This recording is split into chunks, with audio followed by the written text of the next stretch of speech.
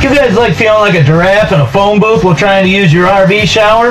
Well, neither do we. And that's why today we're talking about 5 things that drive us absolutely crazy when it comes to this Coleman 17B.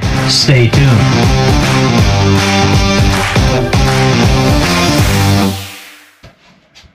Welcome back to the channel, guys. If you're new here, take a minute to like and subscribe down below. It really helps a small channel out like ours. You're going to get a lot of helpful camping tips, RV tips, campground tours, camping adventures, things like that. So go ahead and hit that button for us now. We really appreciate it. Now, before we go into full-on bash mode on the Coleman here, there are plenty of reasons, way more than 5, that we absolutely love this camper, and you guys can check out those down in the playlist below. First up on the list, the small shower, or as I like to call it, the claustrophobia chamber. Showering in this thing is like playing a game of Twister. The shower curtain's sticking to you, the shampoo bottles are getting knocked over, you gotta stick your head up through the skylight. So certainly don't think about buying one of these for the hot, relaxing shower you're gonna get in it. It's really a situation where it's just in and out, kind of get cleaned up, that kind of thing, in a last-ditch effort if they didn't have any at the campground.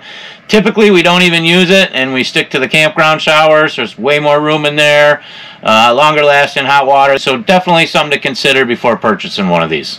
While we're in the bathroom, let's go ahead and talk about number 2. Well, not that number 2. There's a video up here that you guys can check out on that. I'm talking about number 2 on the list. And the fact that Coleman conveniently forgot to put a bathroom sink in the design. Brushing your teeth? Don't worry about it. Just try not to get any in your bacon and eggs, or trying to wash your face? Go ahead and set up a vanity here in the kitchen. Classy, right? Lack of bathroom sink really does have its drawbacks, and it's not something we really thought about before. It certainly makes you be creative as far as storage and things you'd put on your vanity. Another thing you guys might want to consider is the only sink you're going to have in the camper is the one right here in the kitchen.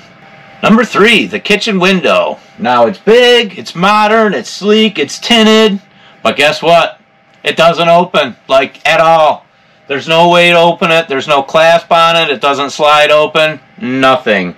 I'm not sure if Coleman thought somebody was going to sneak in here and steal all our pots and pans or something like that, but I don't think it would have cost them a lot of money to make it a slider like there is over here on this side, or even something that pops open like on the back bunk.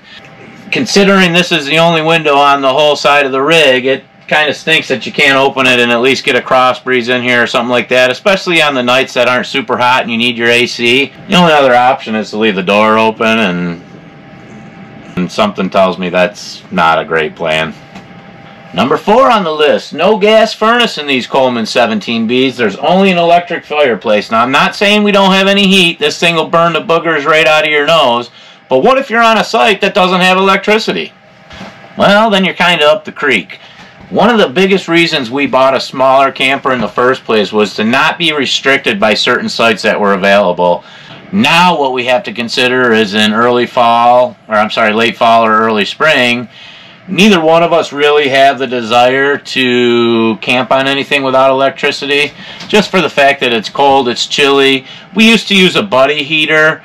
I'll show you a picture of that up here. They're work in a pinch, but it's nice to be able to have a thermostat and set your heat so it can come on and off while you guys are sleeping, not have to get up throughout the night, and really just peace of mind, not have to worry about there being any issues. We really do wish that this did have a gas furnace that came along with it. You know, they supply solar power hookups and things like that, and really you're kind of limited as far as going off-grid without having a furnace. Speaking of electricity, number 5 is the lack of outlets inside and really outside of the rig. There's a few outlets in here and one outside, and in today's times when you're using laptops and cameras and phones and you need all sorts of chargers for the scooters, that's really kind of inconvenient. Camping with the kids is great and all until there's only one outlet open and there's 2 phones that need charging, and then all of a sudden we're in the apocalypse. It'd be great to have a couple plugs, like maybe in the back of the rig at all, you know, the bunkhouse where they use them. Or there's nothing quite like running an extension cord all the way across for you to trip over in the middle of the night when you're trying to use the bathroom.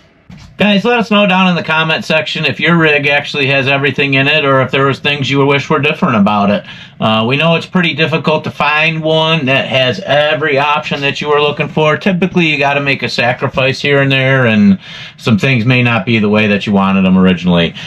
We do love our Coleman 17B so much, despite everything you heard in this video, that we went ahead and created a little bit more floor space, and you guys can check that video out here to see how it's done.